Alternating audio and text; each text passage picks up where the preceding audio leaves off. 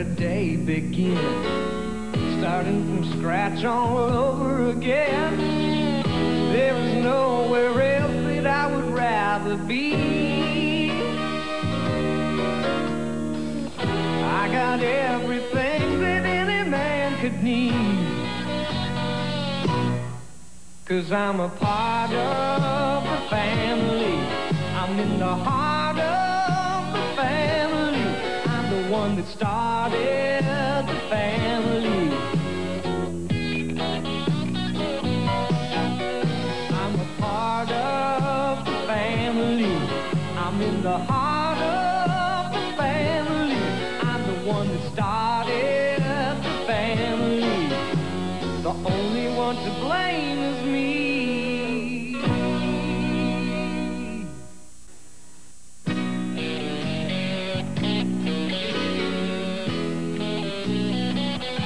You're giving her birth control pills? Sure, I got them from the doctor. I said they were for me. You birth control pills? She needs them. There's this mongrel dog 1 floor down. He keeps climbing the drain pipe to get to Fifi. The doctor gave you these, Mrs. Bloom. You're 79 years old. 80. And let me tell you something. I got me a toy boy, 65, and he's hot stuff. Well, still no, these are for women. Suddenly I'm a wooden Indian? No, not at all. No more pills, all right? Here you are. I'll give her a series of shots when she's in season. Better you should shoot the mongrel 1 floor down. You still need a urine sample? Can you get her to fill this? What, from here? No. Just take this home with you, all right? Here you go. Oh, Rose, Mrs. Bloom is going to be bringing in a urine sample. Whoopee. It's a thrill a minute in this job. I got to forgive Rose. She's not herself today. Well, whoever she is, it's got to be an improvement. I like you, too. Goodbye, Mrs. Bloom. Goodbye, Fifi. Oh, birth control pills. Huh? Oh, I hate Monday. Me, too. They should move it to Friday, then shift Friday to the middle of the week, put Monday where Thursday is, then on Wednesday we could prepare ourselves for it. Why does that make sense? Oh, you got one phone message from Boston. I don't know anybody in Boston. Oh, it's the guy's name. He's a lawyer. He wants to see you at 12 o'clock. A lawyer? Yeah, isn't he the guy who handled your divorce from Speak of the Devil, Helen? Hiya, Jane. How are you, love? Hiya, Rose. Hiya. Guess what we've been shopping for? Drapes. How did you guess? Well, this something of Baghdad was a clue. How you doing, Frank? Jamie, who needs drapes? We're on the 14th floor. Who's gonna look in? Spider-Man? You know, Frank, you're no fun to go shopping with. He keeps making his mind up. Look, I'm gonna dump this stuff at the apartment, okay? Then I'm gonna go for a drink. What kind of drink? I don't know.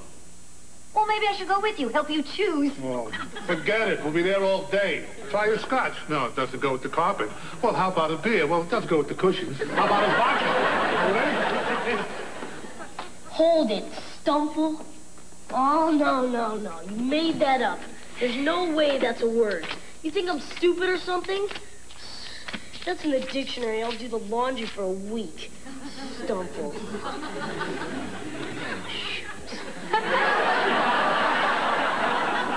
No starch in my tennis outfit. It's not fair. You're older than me. You've had time to learn more words. Good afternoon, Boston. I have an appointment to see Dr. Shepard. Shouldn't you have a dog or something with you? Is it compulsory? Well, most people do. I'll get him. You want to finish my game? Oh, sure. I love word games. Hi. Hello, Boston. P-H-D-I-A-F-C-A. That's a weird way to spell Boston. Stumple. What's a stumple? There's no such word. You want to bet? You're on, young lady. So how's your new condo coming along? Oh, it's just going to be great.